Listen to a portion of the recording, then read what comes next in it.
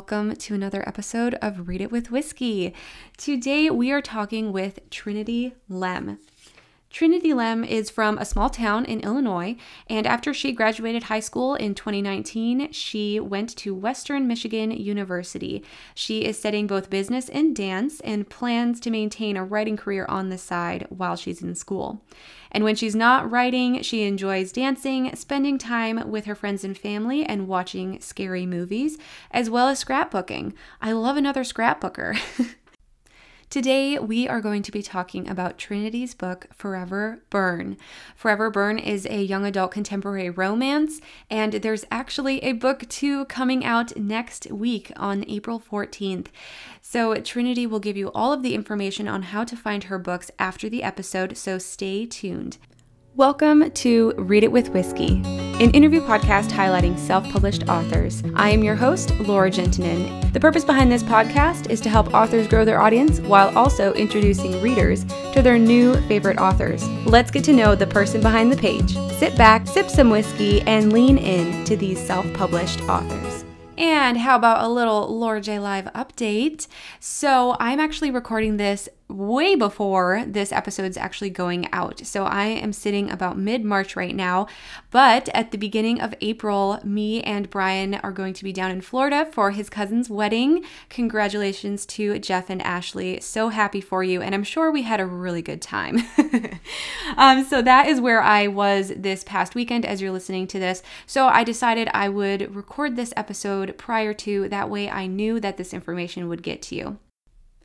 At the point of this episode airing, I should also have, hopefully, a couple thousand words written in book 2 of the Shockwave series. So it is April 6th at the day of this episode releasing. So hopefully, yeah, at least 6,000. I'm hoping for more, but you never know how much you can get done while traveling. And I really don't think I'm going to have much writing time because we're going to be at the beach. It's April. We're going to be in Florida.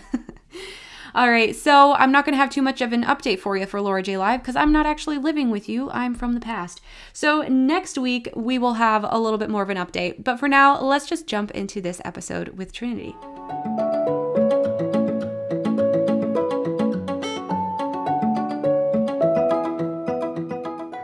Hello, Trinity, and welcome to Read It with Whiskey. How are you today? Hi, I'm good. Thank you for having me. How are you? I'm good, and I'm excited to have you on the show. You are one of the younger of my authors, and so I was excited to have you in the show to show other self-published authors what these younger people are doing right now to write a book at 19. Were you 19 when this book came out, Forever Burn? I wrote it when I was 18. It ended up coming out when I had turned 19, okay. So yes. So cool. So cool. And we'll dive into a few other things around like the other works that you have as well. But first of all, just so then our audience knows, why did you want to become a writer? Why did you decide, okay, I'm going to be an author? Well, when I was younger, I'd say probably like 12, 13, I was very, very into reading. I was reading a different book every single day and just absolutely loved it.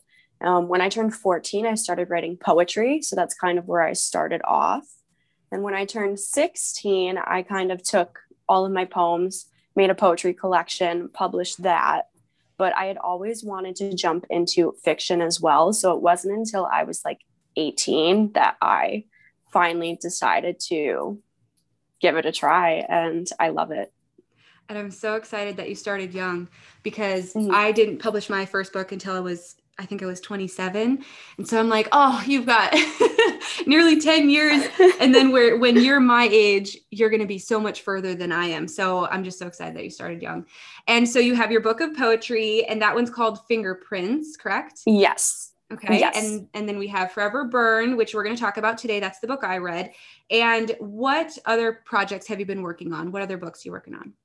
I just finished Forever Frozen, which is the sequel to Forever Burn. That will be coming out next month. So I'm very excited about that. And right now I'm about 100 or so pages into my next project, but I haven't announced that one yet. So I can't really say anything. So exciting. Okay. We'll stay on pins and needles for that one. That's all right. So you've got projects going and you don't plan on stopping anytime soon, which is exciting. No. But you're not a full-time author. You're in school. So what do you do? What does your regular day-to-day look like? Very, very busy. I finally decided to quit my job because everything was just so much. So right now I'm just a full-time student, part-time author. Still trying to juggle my social life and my sorority life and all of that different stuff, just normal college life stuff. So Yeah. it's definitely a handful, but definitely worth it. Yes, I was in the sorority life as well, so I know how hectic that can be. Yeah, All those definitely. events. But I bet you used some of that within your own story, so I bet it was beneficial in the long run. Absolutely, yeah. We'll talk about that in a little bit too. So, okay, so you have two books published, you have some more coming out. So tell us, why did you decide self-publishing was the route to go for you versus the traditional route?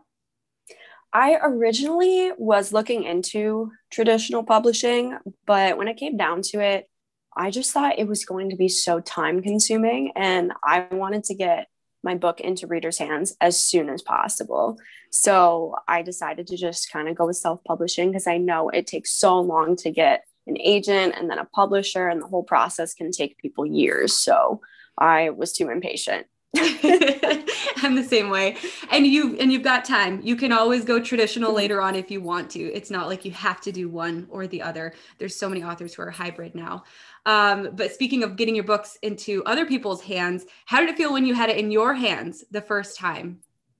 Absolutely amazing. There's no better feeling. And I thought like the best feeling was when I first held Fingerprints for the first time, but somehow Forever Burn was just even better. Like I cannot even begin to describe how amazing it was. It's like laughing Seriously. And crying, freaking out, but just feeling so complete. It's like your own baby in book form. So exactly. So speaking of your book baby, so tell our listeners, what is Forever Burn about and where did that inspiration come from? So Forever Burn is a YA contemporary romance, more so like an upper YA to NA type feel. It takes place at a college. Our main protagonist is Tatum Everly, who's a freshman at Western Michigan University, which I based off of my own school because why not? Yeah. And she struggles from complex post-traumatic stress disorder due to a past abusive relationship that was very emotionally and psychologically abusive. So she's kind of struggling with that. She's learning how to maintain her symptoms and get a grip on her disorder. And that's when she meets Axel Byrne at a fraternity party, who is notorious for a lot of different things. He has a very bad reputation. And right away, she kind of shies away from him. She wants nothing to do with him. And slowly yet surely, they kind of fall together. And it's this whole big story where there's a lot of stuff going on. So yes, that's pretty much the gist.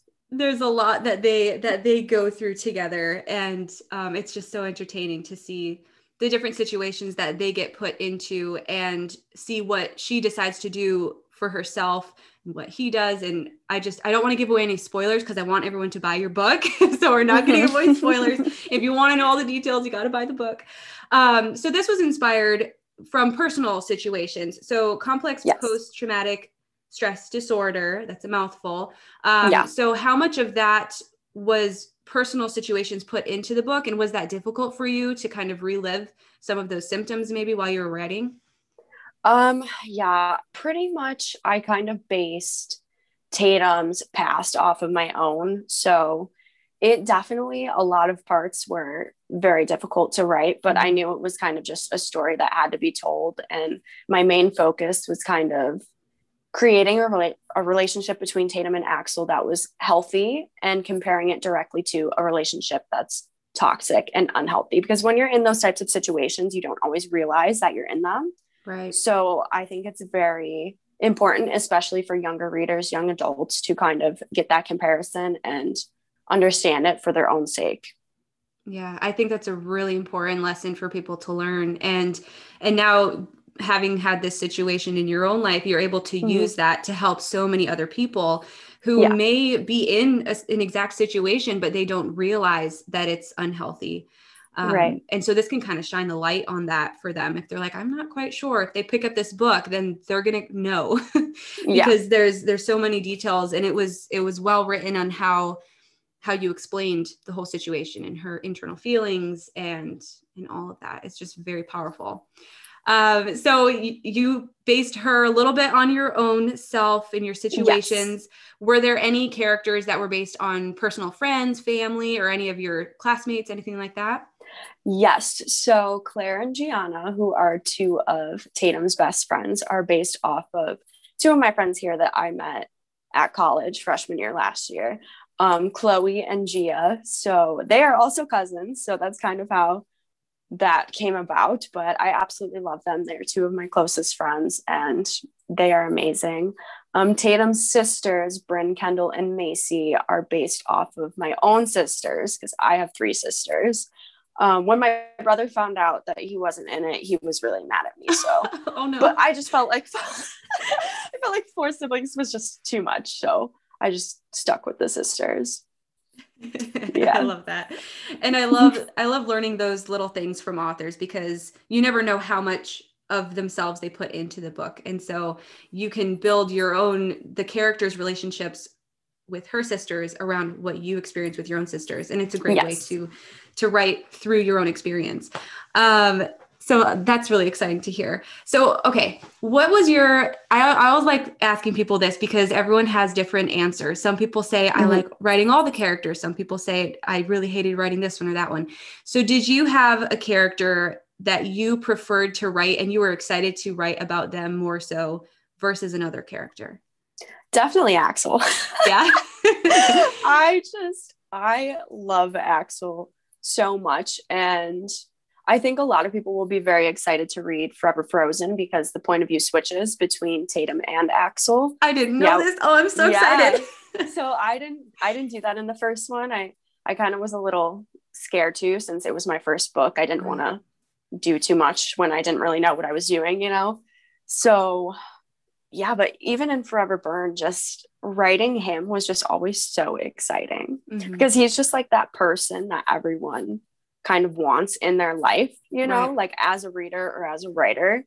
So just being able to write him and create him like the way that I personally envision him was just always very exciting and entertaining. So he's your fantasy crush and you wrote a book about him. Oh, definitely. Definitely. Oh, I love it. And now there's going to be someone out there be like, Trinity, it's me. I'm Axel. They're going to read the book. And have you had anything like that? Not necessarily where they like know that they remind me of him, but like if I go out to like wherever I go with a bunch of friends or something and I see a guy that like even remotely looks like him, I'm like, oh my God. I'm like, oh my God, it's Axel. Oh my goodness, that's too funny. Oh, that's fun to hear. And I did not know that Forever Frozen was going to be from his point of view. So that's really exciting to hear. And I'm going to kind of talk about that in a little bit too. So there's so many strong themes within this book. A lot happens.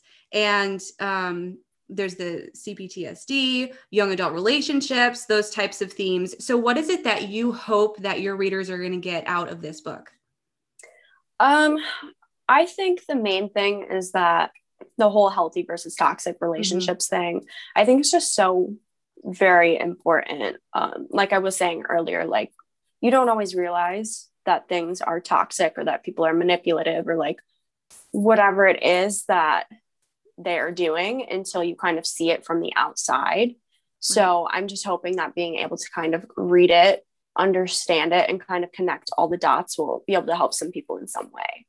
And not just that, but there have even been people who have reached out to me saying that like they didn't realize that like this symptom was part of like PTSD or this like, you know what I'm saying? So like they're just learning a lot about the disorder itself and the symptoms that come along with it, which is also just very fulfilling as an author. And just with my disorder in general, it's always very fulfilling to be able to help someone in some type of way. Yeah. And you're being such a good role model to show them how brave you are to talk about it. And hopefully that'll help them talk to someone too, if they need help in those types of situations. And I'm all about women empowerment and having your independence and growing into like who you're supposed to be. And so there's so much of that within Tatum's story. And so the one thing that I was just like, just biting my lip, like, oh, Tatum, pull it together. I think she forgives just a little bit too easy. You think so? I don't know. I don't know. I was reading it and I think it might just be because I'm in my late 20s and this book is geared for the young adult reader. Right. And so it might just be my own perspective. And so I think that was my biggest thing where I actually really enjoyed the fact that I disagreed with her on a few of her choices, because it shows that like you did good on your job as a writer, because I had that emotional experience myself. Engaged, and it challenged me. Right. So I really, really enjoyed it. And so I was just frustrated with her a few times. I think she forgave just a little bit too easy, but that also stems from my own personality too, and where I come from. So I'm really excited to hear book 2 is going to be from his side. So I think that'll help me with how I experienced book 1 to see his point of view in book 2. Yeah. So book 2, it switches off almost every chapter for the point of view. So you'll be able to see both, but you'll be able to really get into Axel's mind and understand why he is the way that he is, why he sees Tatum the way that he does. And I think that's the best part about having his point of view, is you finally understand everything that goes through his head. Yeah. Oh, I'm excited. Oh, this is going to be great. Oh, yeah. Okay. So what, if anything, moving forward, if people were in this situation, obviously this isn't a nonfiction book, this is fiction, but do you have any advice for anybody who is going through a difficult relationship, like a number one advice that you would give out to them to maybe help them move forward or get out of that toxic relationship? I'd say first thing is pay attention, especially when you were in it and you were living it. Every day is just kind of different, and you kind of reach a point where you wake up never knowing what side of that other person that you're going to get. They're either going to be the sweetest person you know, or they are going to make you cry and just hate everything. Like you need to pay attention to your own emotions. Even if you can't recognize that what they are doing is wrong, pay attention to what you feel. And if you aren't 100% happy in the relationship and you know that, pay attention to that and stick to your gut and do your absolute best to get out. And I know that a lot of times it is very difficult for you to get out, especially with those types of manipulative people that will try to guilt trip you into staying and whatnot. But try to get out, try to find people to be able to talk to you about it with. It's always very beneficial to have like a couple friends that, even if they haven't like experienced it, that will just sit there and listen, you know, just to anything you have to say. Therapy did help me quite a bit, just because it's always beneficial to talk to someone who knows what they're talking about. Right. So that also helps. But if you can, you need to kind of jump out of it, get as far away as possible, and hit the block button, because otherwise they're just going to keep coming back. And you actually touched on my next question with the friendships. So you personally, I'm assuming that you had friends there who, like you just suggested, have those friends who are going to be there to support you. And Tatum has those friends in her life as well. Yeah. So was that an important piece that you needed to have in the book? Tell us how that kind of evolved. I think definitely. At first, I kind of like didn't really know what I was doing, because it was like my first book that I had ever written. And I kind of was just looking at my own life and the people around me. And since I was a freshman in college and the two closest people to me were Chloe and Gia, I kind of knew that they were very important to the story and important to not just me, but Tatum, obviously. So yeah. Having the strong support system is just so important. I'm glad we got to talk about that a little bit. All right. So this wouldn't be Read It with Whiskey without talking about whiskey. However, you're underage, so we're not going to talk about your drinking habits. We're going to talk about your characters' drinking habits. So do you have any characters within your book who drink whiskey? And if so, what is their favorite whiskey? They actually do. Tatum, she can throw down a couple whiskey shots. Oh yeah, she's impressive. Oh yeah, she is. She's pretty impressive. I'd say her favorite is kind of just like Tennessee honey, like normal kind of, just a normal, nice honey little whiskey vibe, Nice and smooth, yeah. Nice and smooth, yeah. I love that. All right, Trinity. Well, this was really, really fun. And I hope in the future we can bring you back for book 2. But go ahead, tell us where people can find you, where they can find your book and learn more about you. You can find me on any of my social media platforms. I have a Facebook writing page. I have a author Instagram, which is just at Trinity Lemm author. I do have a website, which is trinitylemm.com. You can find pretty much all my information on there. You can buy signed copies through there, pre-order signed copies through there. And then as far as my books, you can find them on Amazon, Barnes & Noble, obviously my website, like I said, and a couple other different platforms with the ebooks and everything. So the pre-order is now up and available for Forever Frozen, and it will be coming out on April 14th. So I'm very, very excited about that. Yay, I'm excited for you too. And thank you so much for being on the show. I had fun. Thank you.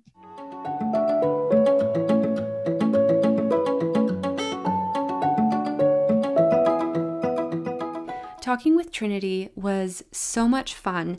And I think it really helped that she was able to answer some of the questions that I had been mulling over in my head for quite some time. I'm not gonna lie, that that frustration I felt for Tatum was mulling inside of me for so long. And so it really helped that Trinity was able to talk about her characters and give me more information. So then I knew exactly where Tatum was coming from, knew more of her side of things. And I'm really excited to dive into her next book, Forever Frozen, and learn more about Axel's side of everything. So it was actually really funny. After we got off of the Zoom call, I remembered there was a few things that I wanted to talk to her about that I had put on a little tiny Post-it note that fell off the desk. And so I couldn't find it. I couldn't remember these questions. So I reached out to Trinity afterwards and I got her answers. So the first question that I asked her was this planned to be more than one book, or was it only one? Because Forever Burn, it could definitely be a standalone novel. It doesn't have to have another story behind it. However, I didn't know if that was actually planned or if there had always been an idea for 2 books. So I reached out to her. I said, was this always going to be 2 books? Like, tell me about it. And she said she didn't actually plan on making more than 1 book. She had left the door open at the end of book 1, so then there could be potential in the future, but she didn't actually plan for book 2 to happen until it did. And I think that actually happens to a lot of us authors. We start writing and yes, we're going to do 1 book. It's going to be a standalone. This is going to be great. And then the characters start taking on a life of their own and they create new ideas in your head and you just got to let them run with it. And this is basically what she did. So I'm really excited to see what happens in book 2.